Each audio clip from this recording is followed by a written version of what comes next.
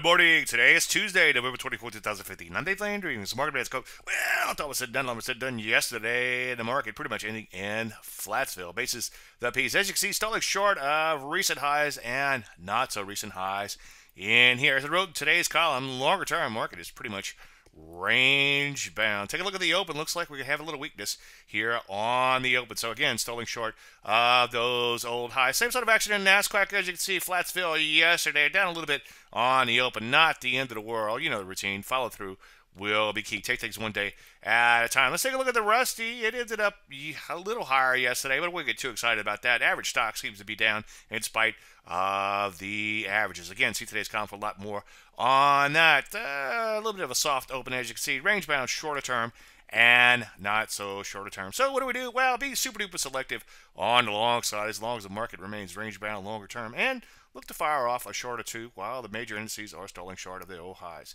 Any questions? As usual, Dave at DaveLandry.com. I'm Dave Landry, and you started marketing it.